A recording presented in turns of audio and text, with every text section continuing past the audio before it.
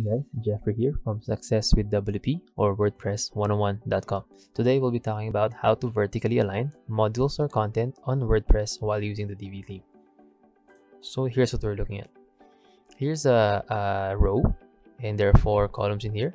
The first column is an image, second is a text, third is a button, fourth is a blurb. And you can see here, non-vertical aligned modules are here. And these are the vertically aligned models down here, and so this is what we're going for. It looks neat, it looks nice, and yeah, so let's assume that you've already designed your own layout. For this example, we'll use the one up here. So we enable the visual builder, and then we go to the row settings here, design, sizing, and we equalize column height, so turn it on. So yes, and then advanced, go to CSS ID and classes. So here in the column 1, we're going to add a CSS class to each column. So for example, in here, let's add a vertical align, and then so column 2, vertical align, and vertical align. Okay, so make sure you add the CSS class to each column. Don't add it in the main one, and also it's not an ID, so make sure to add it in the class. All right, here, and then so you click that, and then make sure to save.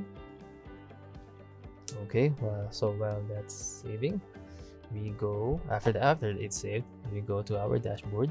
So right here, and then we go to Divi theme customizer, because we will have to add a CSS to make it all vertically aligned.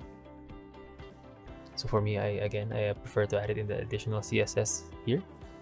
And then yep, so you can add the CSS at the top or at the bottom, it doesn't really matter.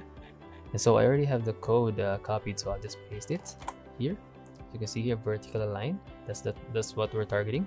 And then here, display, flex direction, justify content, center. And so we just press publish here, and then now once you see this, so we can exit the visual builder again. You can see that they're all aligned now. And yeah, so that's it. That's quite simple.